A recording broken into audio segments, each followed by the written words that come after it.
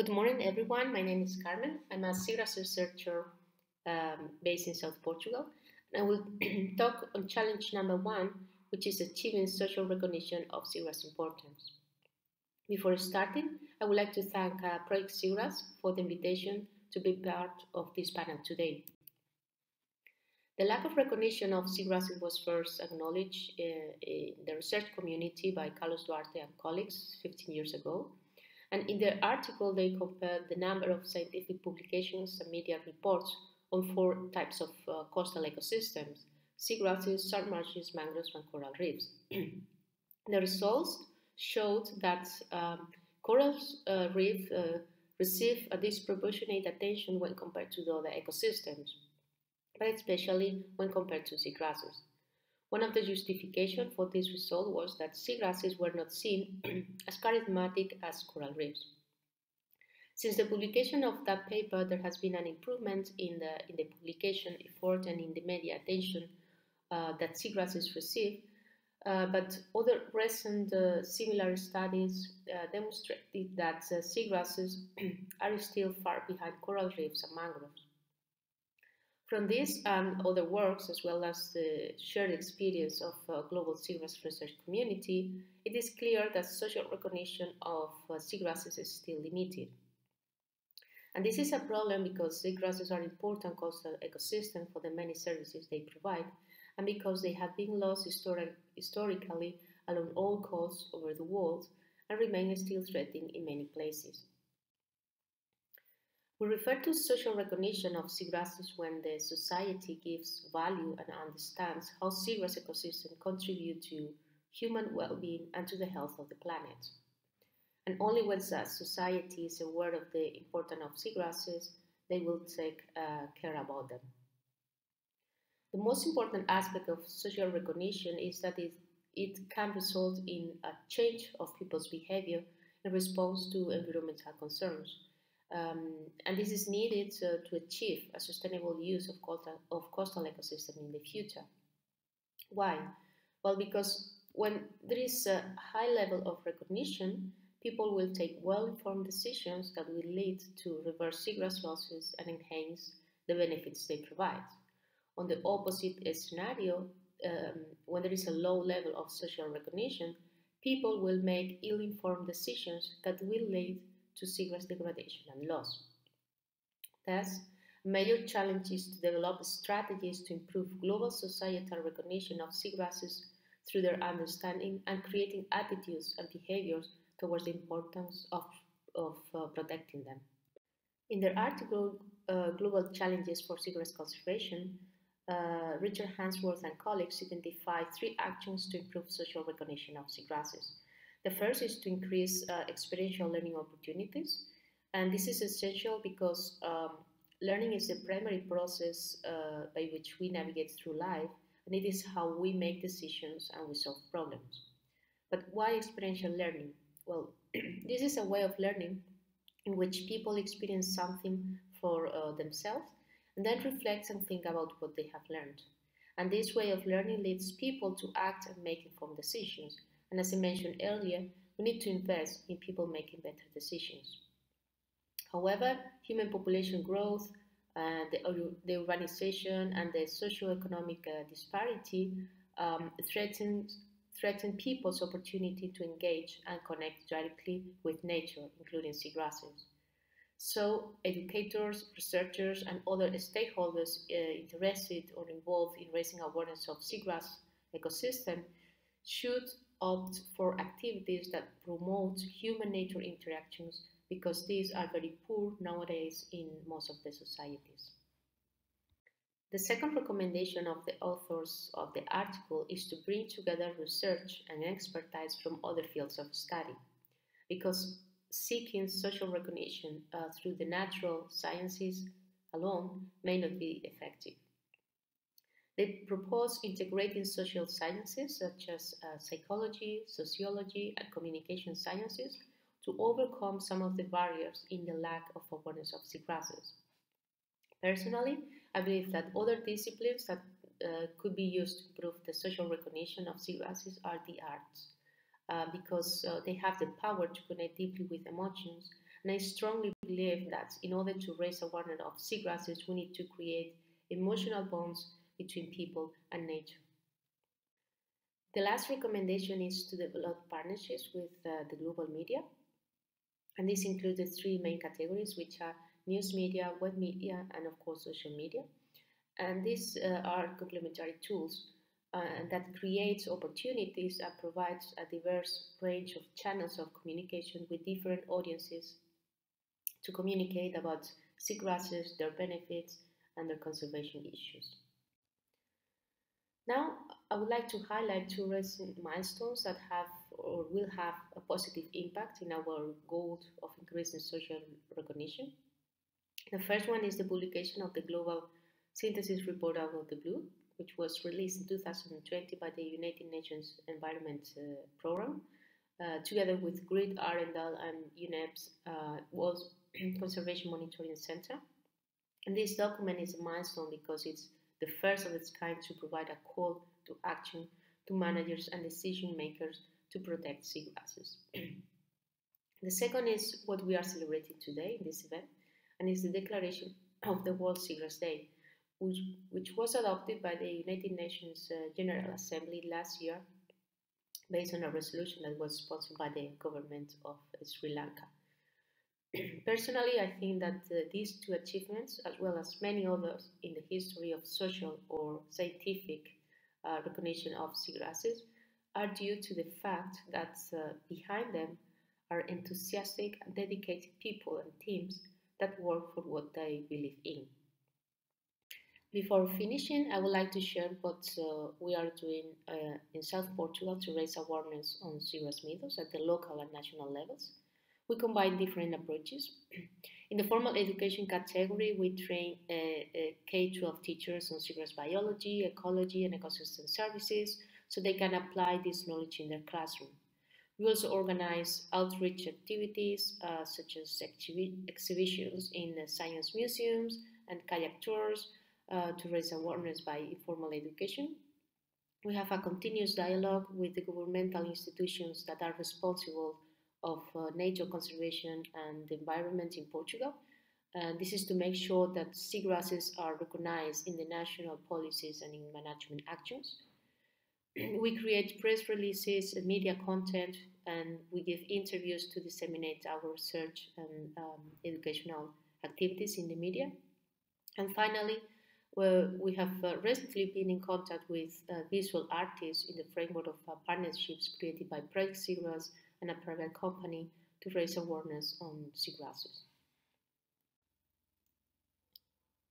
I would like you to take three messages from this presentation. The first one is that we still need to invest in social recognition of seagrasses because despite the advances done in the last decade, it is still limited.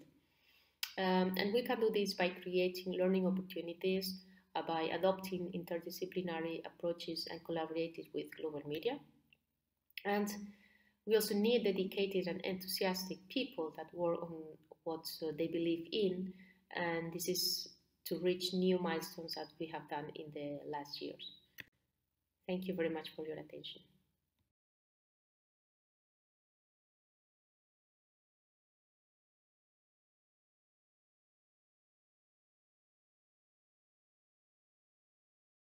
One of the biggest challenges for seagrass conservation around the world is knowing where it is and what condition it's in, so actually appropriate action can be taken to conserve it. The image here in the background is of myself and my team out in a bitterly cold April snorkel in North Wales. I think it'd been sleeting that day.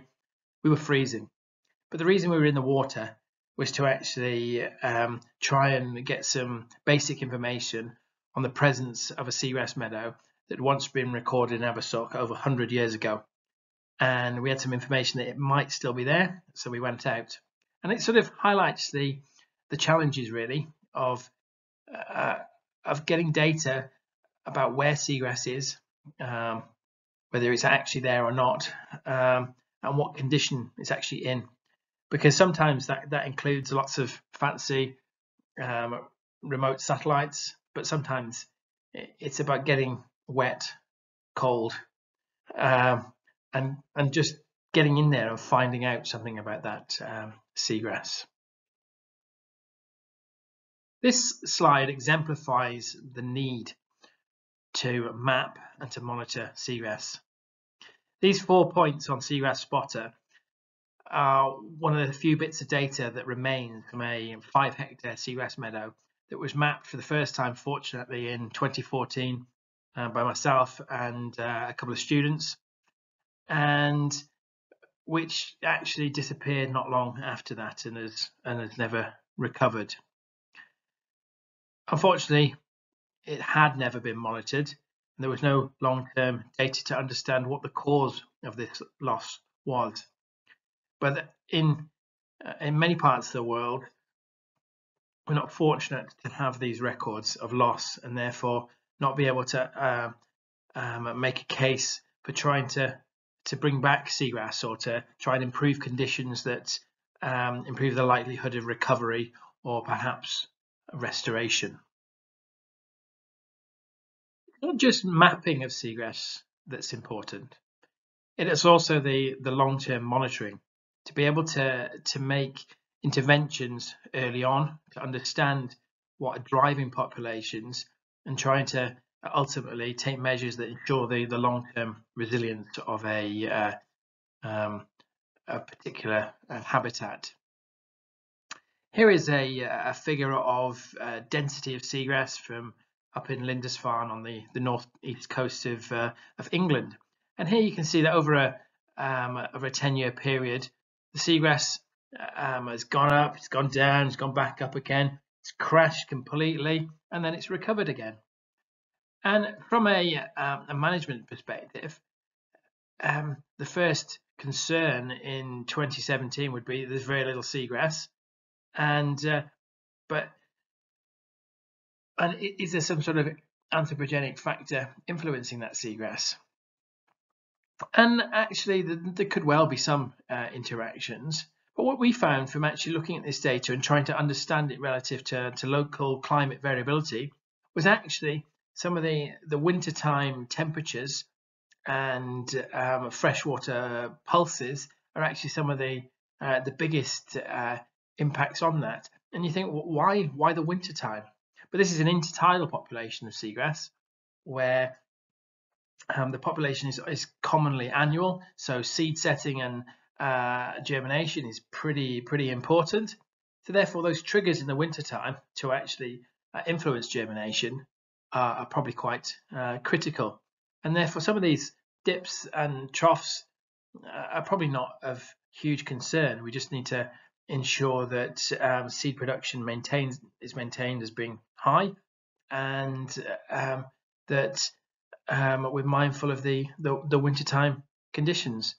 But ultimately, it's only by being able to look at the long-term trends can we begin to understand what is driving those populations and make interventions that are appropriate to that local population.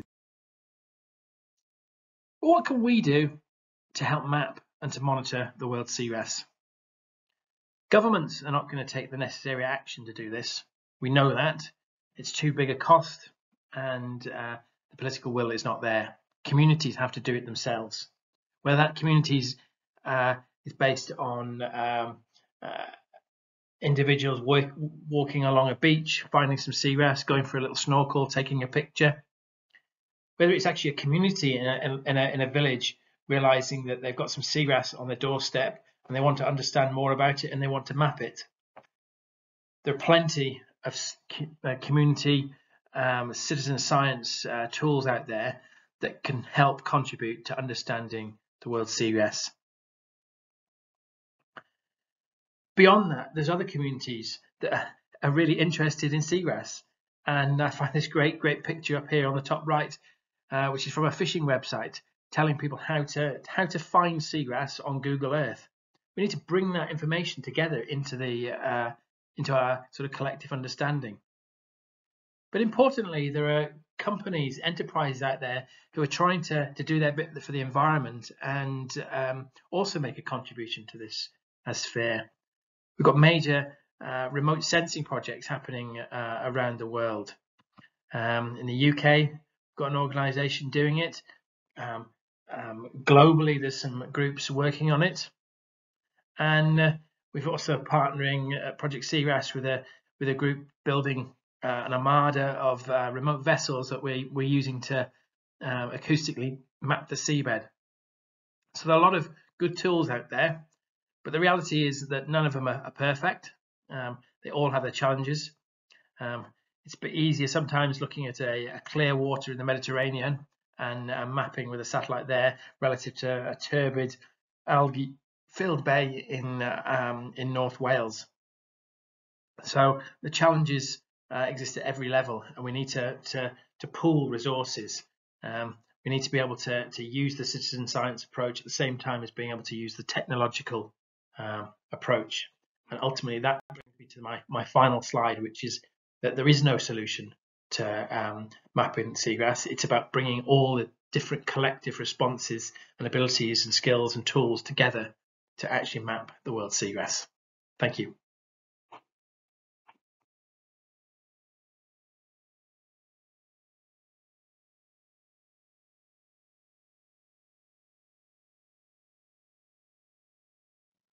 Hello there, everyone. I've been asked to give my perspectives about Challenge 3, which is identifying threatening activities at local scales to target management actions accordingly. But first, I'd like to start by acknowledging the local coastal communities of Johor as the primary stakeholders and custodians of the seagrass ecosystems we work in. Their local expert knowledge has enriched and paved the way for my work and that of my fellow researchers, and I hope that we may continue to learn from them.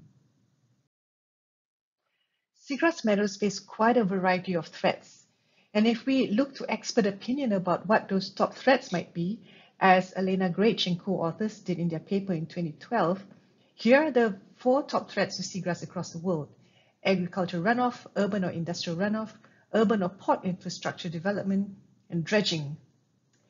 And zooming in to Southeast Asia, Sudo and co-authors in 2021 found that meadows here are declining at an annual average rate of around 5%. They used the literature survey approach and identified very similar threats to seagrass, which were coastal development, aquaculture, destructive fishing, and water quality. But they used very different terms for those threats. For instance, coastal development would have been categorized as urban or port infrastructure development in Elena's paper, and also water quality in Sudo's paper matches with the category of agricultural runoff up here. I think the issue of differing terminologies for threats might be an interesting point to pick up later in this discussion. If we look at the breakdown for each country shown in these columns here, there's the Ryukyu Island of Japan, southern mainland China, Malaysia, Philippines, Singapore, Thailand, and Vietnam with the total at the end here, we'll see that the body of knowledge about threats to seagrass decline in Southeast Asia is rather patchy. Most of the papers came from Thailand and Vietnam. And there was just one paper coming out of the Philippines, which is surprising because the Philippines is a significant seagrass biodiversity hotspot. There was none from Indonesia, which has the longest coastline in Southeast Asia. To conclude, Southeast Asia loses 5% of its seagrass meadows every year, but the body of published scientific knowledge about the causes of seagrass decline is patchy, and we have critical gaps for areas in Southeast Asia that are seagrass hotspots. The question is, what can we do to build up this body of knowledge about threats? The seagrass community agrees on the value of local ecological knowledge in identifying local threats. LEK are understandings, beliefs, and practices that human societies have developed in relation to their local ecosystems. And because LEK comes from long-term direct observations of an ecosystem by people who live in an area, it can be incredibly valuable for identifying threats to seagrass ecosystems that might otherwise go unnoticed. For instance, seasonal threats may not be immediately apparent to a visiting scientist. But there are challenges associated with using LEK, and I'd like to point out 3 of these in the rest of this presentation. There are a few nice examples of LEK being used to identify threatening activities to seagrass from around the world, But here's an example of how LEK helped us in our work at the Johor River estuary in Malaysia. The intertidal seagrass meadow here used to be extensive and of very high coverage. But in 2022, when we tried to relocate these meadows to do seagrass monitoring, we found that they were either gone or were dominated more by pioneer species with low diversity, and they were very different from their original condition. So we asked those in the communities who had direct experience of the seagrass decline about what they thought the causes of seagrass decline might have been. Most of them said dirty water, which came from either industrial runoff or from port infrastructure development.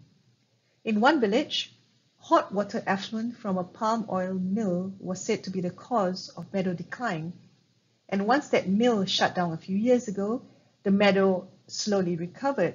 And this explains why it's dominated more by Halophila now. Also, sea filling or land reclamation in the vicinity of one meadow was said to have narrowed the river mouth and caused hydrodynamic changes that impacted the meadow. So overall, we found the community members to be very tuned into environmental changes, and their insights helped us put together a funding plan to monitor those specific anthropogenic activities. So, in this instance, in an intertidal meadow with visibly obvious threats such as port construction and sea filling, LEK provided a great foundation for our science work, but this isn't always the case. Using LEK for subtidal meadows in waters that are optically complex has been much more challenging because these are not so easy for local communities to keep track of. And this video here is to show what it looks like in terms of visibility in some of the subtidal meadows that we study. This particular meadow went through a dieback period in 2016 to 2017, but that dieback wasn't fully evident to the local communities. However, when we told them the meadow had declined, they could very quickly pinpoint certain environmental changes. Some suggested stronger storms that had caused erosion. Some pointed out that there had been more dugongs grazing in the area. So there are still ways to utilize LEK for meadows that are less accessible, but it's not as straightforward as for intertidal meadows, and we have to keep that in mind. But here's the bad news. We are encouraging seagrass researchers to leverage on LEK to identify threats, but LEK itself is dynamic and is, unfortunately, on a downward trend, as shown by Shankar Aswani and co-authors in this paper in 2018. This diagram shows the temporal distribution of all papers about LEK trends, which were either shown to be losses or persistence or as being ambiguous. And the blue bars here show that there were more LEK losses between 1992 and 2015. LEK losses or erosion can happen because of globalization and modernization. And in some cases, here, it can happen because of top-down approaches to conservation. But I won't go into that right now. We can always pick it up in the discussion session. The main message here is that if LEK is eroded, will that desensitize the community to environmental loss, including seagrass loss? In the course of interacting with local communities to identify threats to seagrass, there were some unexpected issues that emerged about the relationships between researchers and the communities they work with. Community members gave accounts of how researchers would enter a community to collect information or samples from them, but without giving due credit to the community, and that was something they took to heart. They perceived researchers as seeing them, the community, as resources, and that their LEK is there for us to harvest or extract, but they would much rather be seen as equal partners. My takeaway from this is that we should acknowledge the value of working in multidisciplinary teams, which should include social scientists who are tuned in to the ethics and best practices of working with human societies. To summarize, LEK may be more useful for visible impacts and threats, and that might mean subtidal seagrass in waters that are optically complex may not enjoy the same benefits from LEK as do intertidal meadows. The global base of LEK is eroding, And we should be concerned because this means we may lose a source of information when trying to identify threats that only local communities can do. So what should we be doing about this? And finally, if we want to use LEK to identify threatening activities to seagrass, we can't just regard the community as a resource. We also need to engage with them in a respectful and mindful way by giving them due credit in our work and acknowledging them as partners and local experts. Thank you.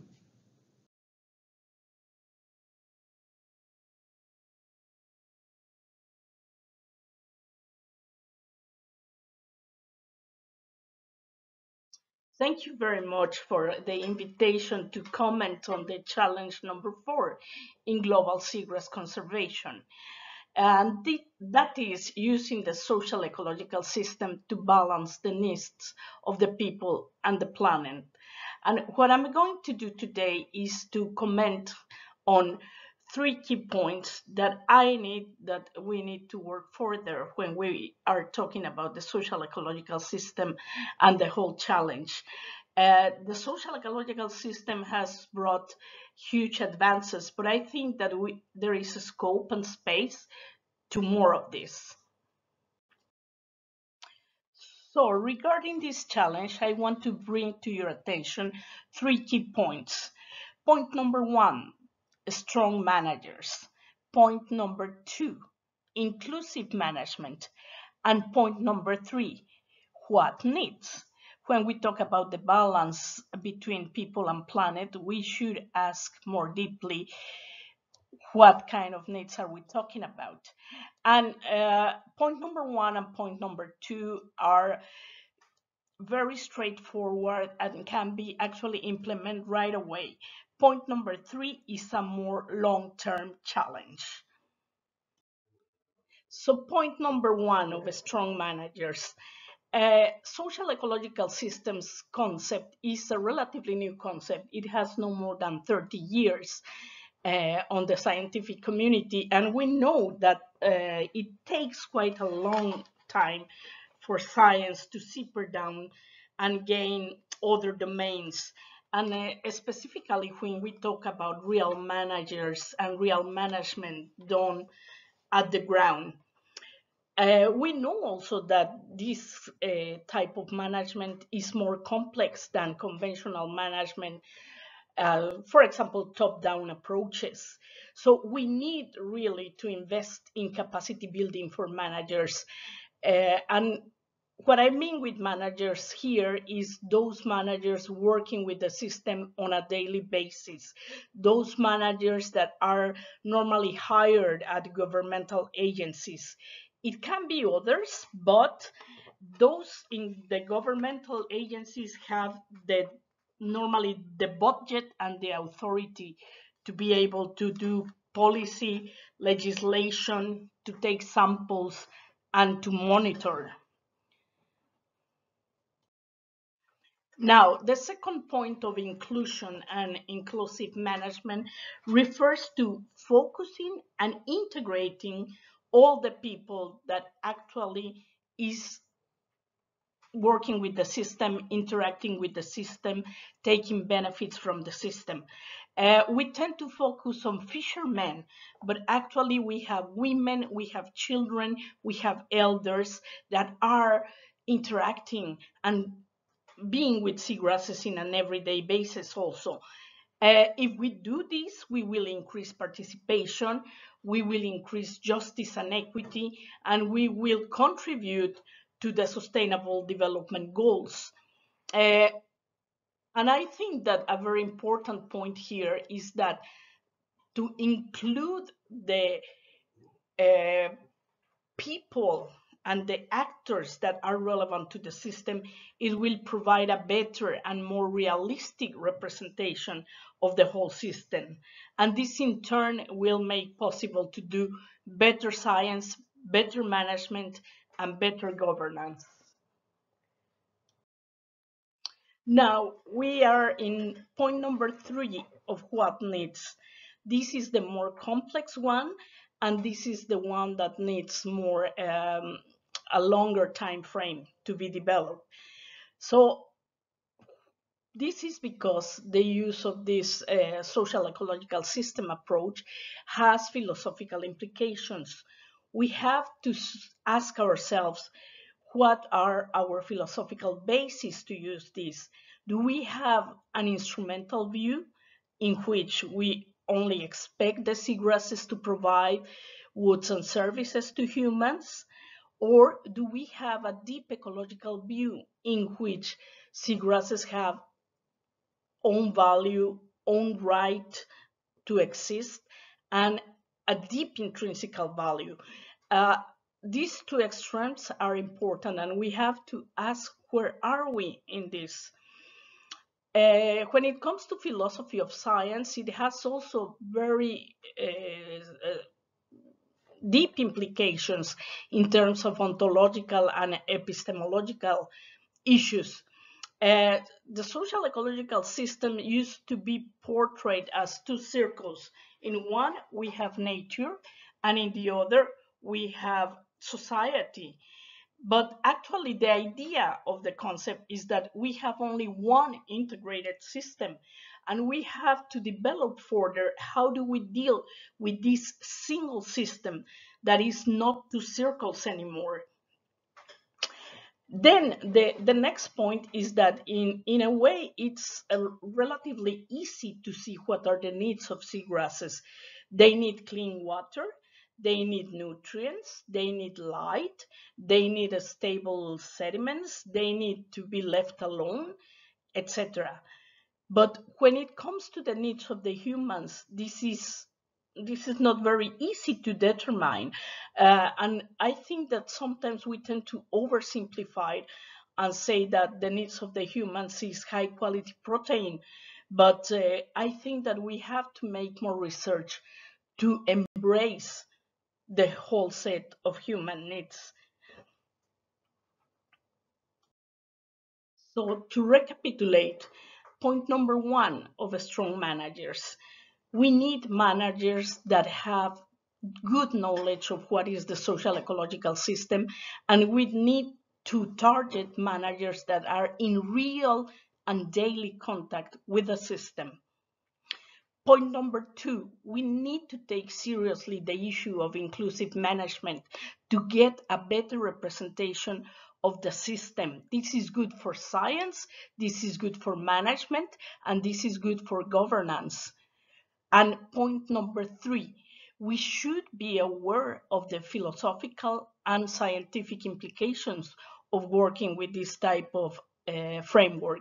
And we need to think more about this, and we need to develop it even more. And finally, thank you so much. This is a great achievement, and I think that we should have a party after this wonderful seminar. Thank you so much.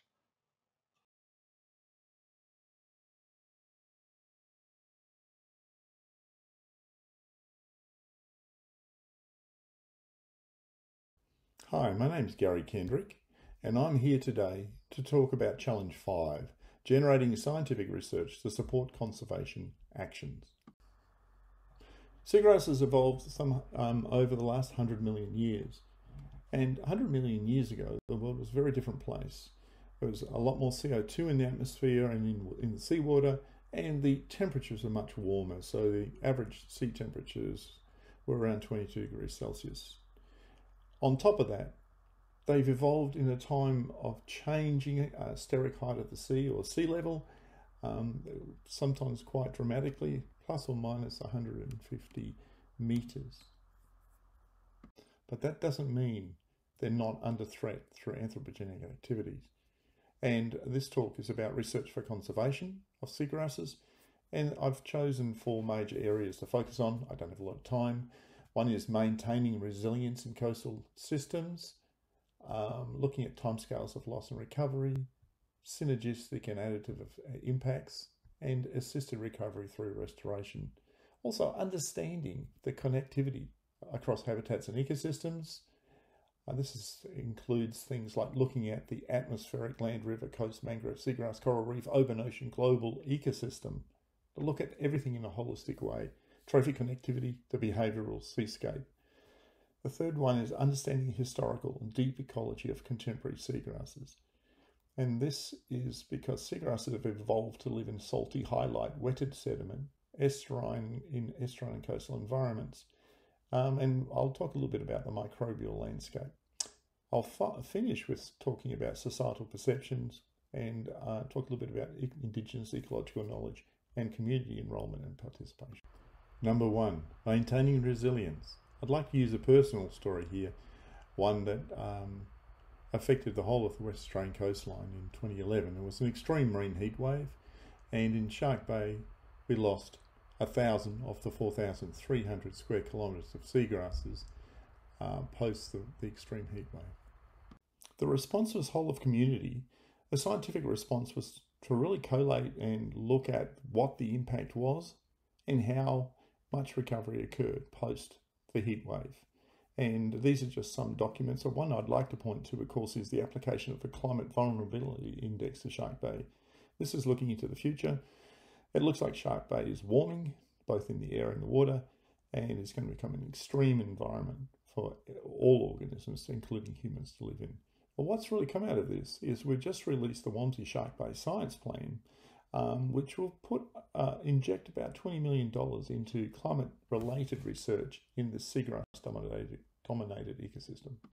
Number 2, understanding ecosystem connectivity. Here I fall back on a paper that I was involved in, with Kate O'Brien led, and really put together a great story about looking at everything across scales, looking at from the seconds and minutes to hours, days, weeks, months, years, and into centuries, and looking at the scales of millimetres to tens of thousands of kilometres in relation to how you manage for conservation persistence of seagrasses. We applied some of these ideas to the changes in trophic structure in Shark Bay after the loss of 1,000 square kilometres of seagrass. That loss resulted in that bottom-up effect, resulted in changes in the scallop and crab fishery, which declined dramatically in the system. Sea snakes and cormorants and green turtles and dugongs and dolphins declined in the system and stayed low in numbers over the recorded studies. Number 3, understanding historical deep ecology of seagrasses. With the explosion of genomic methodologies these days, we've been able to really hone in on our understanding of the source and of present distributions of species, and to look at connectivity in a very serious way and to understand the importance of connectivity in conservation. We've also been able to look at the deep evolution of the genomes of seagrasses through whole genome methodologies just recently, and what they're pointing towards is that seagrasses are a polyphyletic group where individual families have followed different routes for evolution into the salty environment they live in.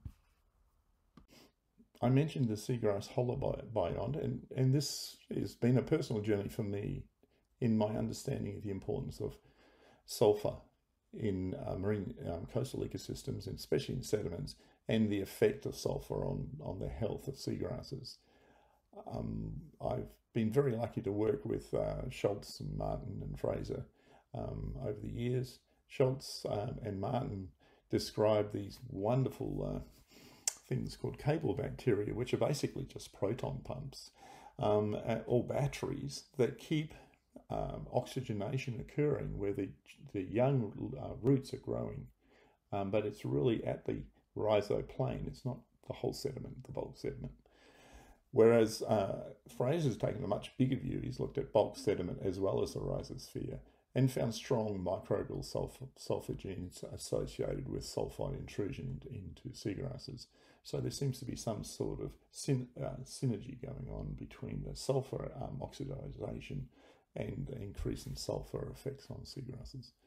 Martin has also done some really nice work looking at the functional core functions associated with microbiomes.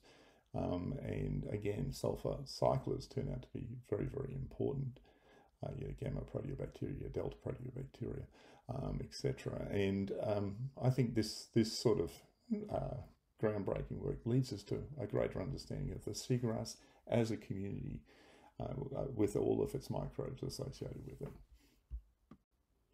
We need to influence society and get society involved, get communities involved with the conservation of seagrasses. And one of the greatest sources of information about deep ecology and the relationship of the coast and sea country and land country and the changes that have occurred over the last 45,000 years in Australia have been Indigenous Australian Aborigines. And I'd just like to give you two sort of quick examples here. One, the Bardi Jawi in the Dampier Archipelago in northern Kimberley have looked at their traditional ecological knowledge and wondered how they could maintain the existing knowledge using a monitoring program based on scientific ecological knowledge. And this combination of science and Indigenous knowledge really works well for an ecologist. And I highly recommend getting involved with Indigenous communities. And on that note, the Mulgana from Shark Bay are heavily involved with me actively involved with me in seagrass restoration at the scales of hectares in the present time. We are all involved in seagrass restoration at some level, or conservation of seagrasses, but I'd just like to point out two projects I've been involved in. One, the Operation Posidonia from New South Wales in Australia, which is really trying to look after meadows that are highly threatened through restoration. And then a more recent program I've been involved in is Seeds for Snapper. And Seeds for Snapper is about planting Posidonia seeds to make habitat for juvenile snapper. And the other way we communicate is through stories. I think we've got to move away from that passive form of communication and get much, much more active to be really effective in conserving seagrasses. My area I'm supposed to be talking about, theme 5, is science for conservation. And the Seeds for Snapper program is a classic one where we've been able to take 12 years of learning in how to do seed-based restoration and turn it into a program that has over 750 active participants in 2022 in West Australia.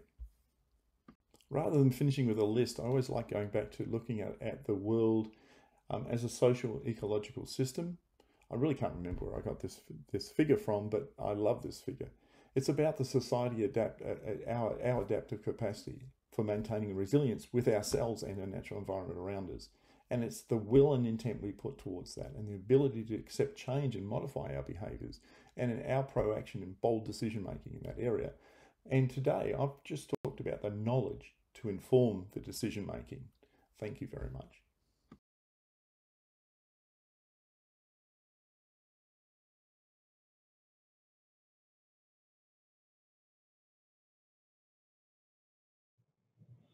Hi, my name is Jessie Jarvis, and I am excited to talk to you on World Seagrass Day about seagrass conservation and action in an era of climate change. Forests of seagrass ecosystems occur at local, regional, and global levels.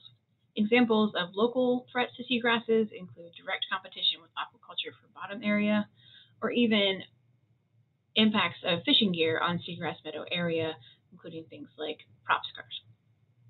Regional impacts include agricultural runoff and runoff from urban infrastructure, which can negatively impact water clarity and therefore affect seagrass growth and survival.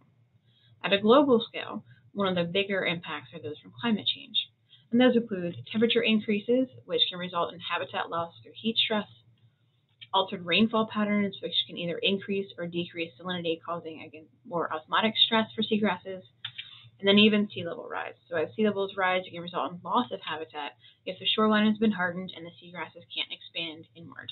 The deep edge of the meadow can actually be negatively affected by not having enough light. Impacts of climate change on seagrass habitats are already being observed globally. Here's an example of the after effects of a marine heat wave in Shark Bay in Australia. Prior to the heat wave, there were very lush Posidonia meadows, including those seen in figures A and B on the top. And then following the marine heat wave event, there was also a significant loss of seagrass area and cover throughout the system. And we're seeing examples of negative impacts of climate change in areas all over the globe, including the Mediterranean and throughout parts of the United States. The good news is, despite the overall predicted continued impacts of climate change to occur in seagrass meadows in the next 50 to 100 years, and those which will ultimately reduce the resilience, ecosystem services, and global coverage of seagrasses, because seagrasses respond relatively well to conservation efforts, and we have made some strides when it comes to restoration of seagrass habitats, even under very stressful conditions, the benefit of conservation remains the same even into the future, and may actually have a bigger overall impact in protecting and conserving seagrasses than other important coastal ecosystems, including coral reefs. When it comes to seagrass conservation under a changing climate, there are 4 main areas that we need to consider. The first is, where are seagrasses now, and where do we expect them to be distributed in the future? This is a global map of seagrass distribution broken up into different bioregions based on temperatures and species. We divide these regions into places like temperate areas, tropical, and Mediterranean areas. And this is where we have the green dots are known areas of seagrass observations. And we know that this is where they are located now. However, under a changing climate, species distributions have already begun to shift as both temperate and tropical species begin to move poleward. As such, these different observations where their seagrasses are located currently may not be where they are in the future, and conservation efforts need to consider what happens when seagrasses move. How do they interact with species that are currently in areas where they expand to? How does that affect ecosystem function? And then how does that affect our overall conservation efforts and our success in conservation? In addition to better understanding seagrass distribution under a warming climate, it's also important for us to get additional early warning indicators for when conservation efforts are needed or if they're working. So currently, a lot of our seagrass monitoring efforts rely very heavily on structural and demographic indicators, including seagrass area, density, percent cover. However, it can take several months of environmental stress before we see any change in these structural indicators. And therefore, when we do start to first see an indication that there's something is stressing the seagrass meadows, it typically happens right before or during or even after a large degradation event, so a large loss of seagrass. And that is the same for both small and large types of seagrass species. However, if we could also add to our monitoring programs some additional physiological and biochemical indicators which respond to stress in order of magnitude of weeks rather than months, we could pick up those degradation events a little earlier, and that would allow us a greater chance to enforce some conservation efforts and help increase resilience of seagrass meadows prior to the environmental stress resulting in large-scale declines. We may also need to rethink our conservation targets themselves. A lot of regions globally have its seagrass conservation targets based on previous distribution of seagrasses throughout the system and also their water quality conditions that allow them to grow and survive. Many of these light requirements, however, are expected to change as climate continues to warm. As you have an increase in overall water temperatures, that is going to increase the amount of light that plants need to survive and will therefore decrease the amount of depth where they can actually survive and reduce the amount of area where seagrasses may actually be able to survive in these regions. And therefore, we need to rethink not only our conservation targets based on what conditions were like when they were originally established, but what they will actually potentially be like in the future. In addition, when we're establishing our conservation targets, we need to consider the cumulative impacts of stress that occur across molecular, physiological, and morphological levels, and how that may actually impact the ability of seagrasses to respond to additional stressors. And we need to consider how climate change will affect the feedback loops that already exist within seagrass meadows. For example, if there's a decline in seagrass area due to a marine heat wave, how will that affect the previous positive feedback loop where there's a lot of seagrass cover would reduce the amount of sediment in the water column and increase water clarity? If that feedback loop is lost, how does that affect the ability of seagrasses in those areas to respond to climate change? So both cumulative impacts and feedback loops need to be considered when it comes to establishing conservation targets. In addition, innovative restoration techniques are needed. For example, moving beyond collecting seeds and using them in that same area to potentially establishing seagrass nurseries where we can maintain and grow propagules that are potentially more resilient to stress in different areas. And we're seeing some of these nurseries already beginning to develop in places like Florida, and the United States, in Australia, and in the UK. Following the footsteps of terrestrial conservation efforts, in particular those of forestry management, there's been discussion lately of potentially using assisted migration to help with seagrass conservation.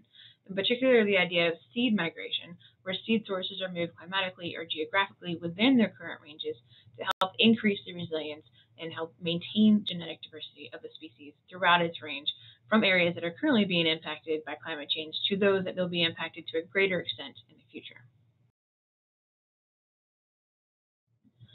So in summary, seagrass conservation action in an era of climate change should consider how to incorporate projected future distributions of seagrasses into habitat conservation efforts, should use indicators that provide an early warning of seagrass climate change impacts, could also use future climate-adjusted conservation targets that allow for both consideration of cumulative impacts and ecological feedbacks and how climate change affects those feedbacks.